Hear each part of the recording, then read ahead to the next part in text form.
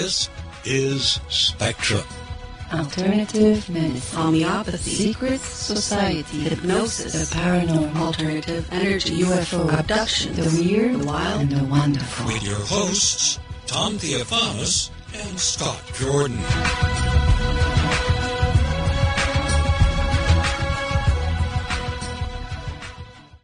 Hello, good evening, and welcome to the Spectrum Radio Network on BBS Radio 2.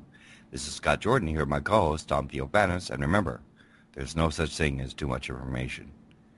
Hey, Tom, how you doing this week, buddy? I'm good. How you doing? Well, what do we got on the plate this week? Well, tonight we have Dr. Stoyan Sarg, a Canadian scientist that was born in Bulgaria. He holds an engineering diploma and a PhD in physics, and until 1990 he worked as a space research scientist in programs coordinated by the former Soviet Union in collaboration with the European Space Agency. From 1990 he worked for 2 years as a visiting scientist at the Arecibo Observatory in Puerto Rico that was being operated by Cornell University. At the end of 91 he immigrated to Canada and continued to work in space research projects until 2008. And currently he is with York University here in Toronto. Dr. Sarg developed supergravitational unified theory that was reported in a number of international conferences. A review of his monograph is published in Physics in Canada Journal. He has written 3 books in English and 1 in Cyrillic language. His recent book, Field Propulsion by Control of Gravity, Theory and Experiments, is an original approach for understanding the physics and technology of UFOs.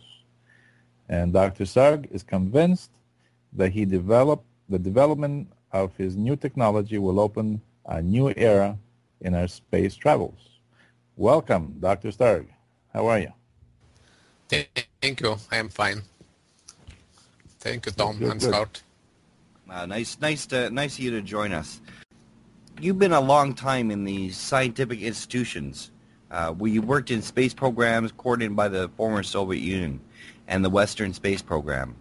Do you find any differences in the area of fundamental research? I am fortunate to work in different systems. Until 1990 I worked in Bulgaria, but I was involved in the research programs coordinated by the former Soviet Union. There was a research program that involved the socialist countries during that time. The program name was Intercosmos. This program involved scientists from these East European countries, and I worked in that time in the Bulgarian Academy of Sciences. And in fact, during my work of this, and later when I immigrated to Canada, but before that I used to work 2 years in Puerto Rico, I found some differences in the research that is provided from that time and the research that is provided here. Yeah, working in Russia and in Canada as well. Yeah, in Canada. In fact, I have been involved in space research in Canada from 1991 to maybe about 2 or 3 years ago. Now I'm in a different department, but I keep my contacts with this, and it's a field that you could never never abandon. Right, of course. In the description for your show, we have UFO Propulsion. I think Tom has some questions about that. Yeah. Okay. Yeah, I want to find out how you came about in this idea of the field propulsion by control of gravity. How did this come about? In fact, during my work, even in the early years, from time to time I heard some information about such phenomena, and but the curious thing is that in the scientific community, this topic is not discussed for a number of reasons. Later I found why it is not discussed even today. But this early things that I heard later helped me when I was more involved in the research first in the physics problems, and this UFO phenomena in fact is very useful because it involves some different kind of thinking and searching. So it is not just right away suddenly to begin this research. It was some kind of a long time keeping me. So gradually over time, while your life as a scientist, you were hearing about the UFO phenomena, and that's how it developed. And now, being a scientist, why do scientists avoid discussing the UFO phenomena? And even if they do talk about it to themselves, why is it not out in the mainstream? Why would they talk about it in a negative way? It is something that I understood later. In the beginning, I just heard sometime that about this phenomena, but even they say it is something not serious because the description involved effects that are not explainable by the law of physics. And if you accept the law of physics like something proving, like a definite truth, you could throw this idea away to investigate the UFO. But during this long year of my research in different institutions, I found that there is something, when they say this contradicts the law of physics, why don't examine are this law of physics a final truth, or it is a description of some frame, and there is something beyond this frame of description that may give another explanation. And it appears that it is really this, but during my research, later research, when I migrated here in Canada, and I was able to acquaint with much more literature. I investigated even the history of physics from the 17th century, and I found that there is some difference in the thinking of the physicists during the 19th century and 20th century. And this difference appears to be something very fundamental. It reflects to the concept of space. Okay. So Stoyan, you mentioned that there's some fundamental error in our thinking. Why is that? Yeah, this is something about our concept of the space. And this concept is adopted in the beginning of the 20th centuries.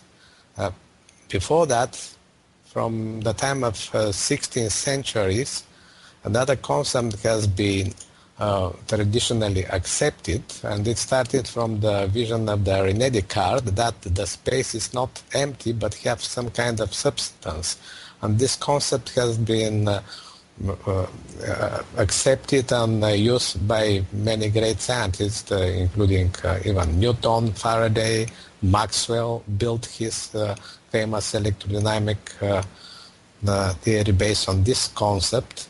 But in the beginning of the 20th century, when something is new was found about the quantums of the photons, of the quantum features, they didn't find explanation, and they adopted so-called Copenhagen formalism. They adopted some rules expressing the physical laws by mathematical rules.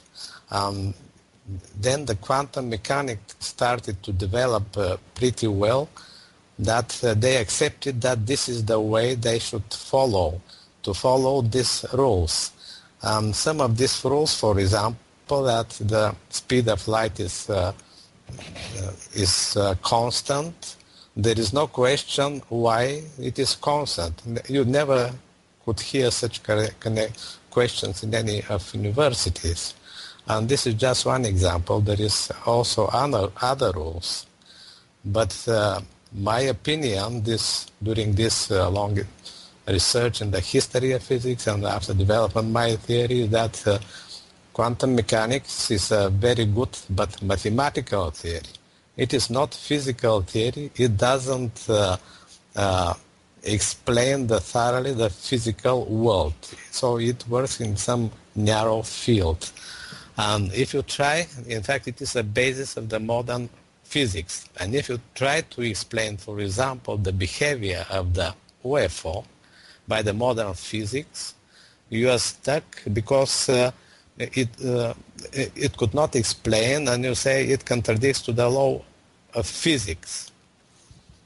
But then we have to look for another framework of understanding of the concept of space that is very, very basic.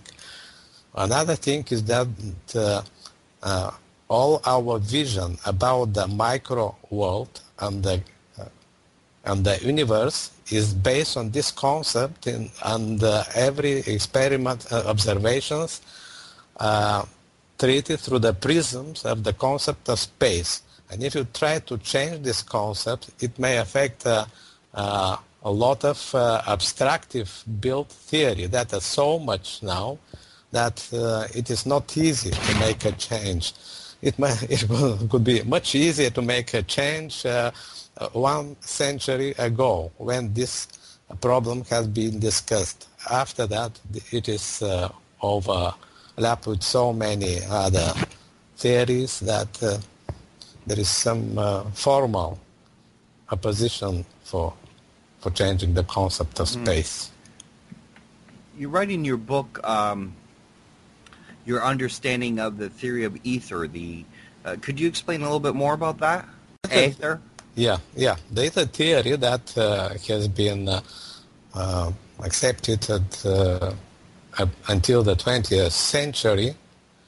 In fact, they envision some kind of very fine flu, but in fact it is not the real physical model. There was not a real physical model to explain, for example, despite Maxwell used the ether, and he mentioned that a material ether should be searched, but there is not such a model suggested at that time.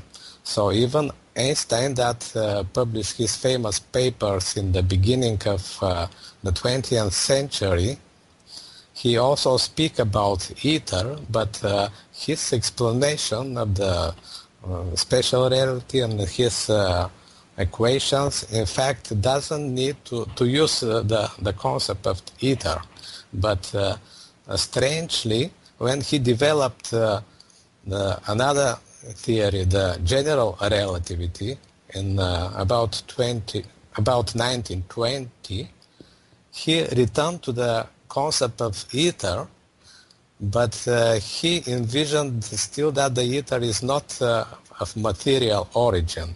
And there is one book that it is written only from a manuscript from Einstein, that he even say that without ether the general theory is unthinkable.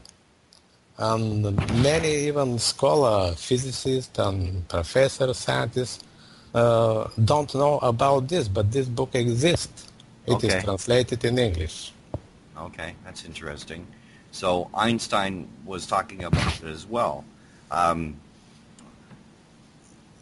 Could you tell me what is the origin of space-time? In fact, from the concept that I developed about the ether, this concept have not been investigated never in the history of physics.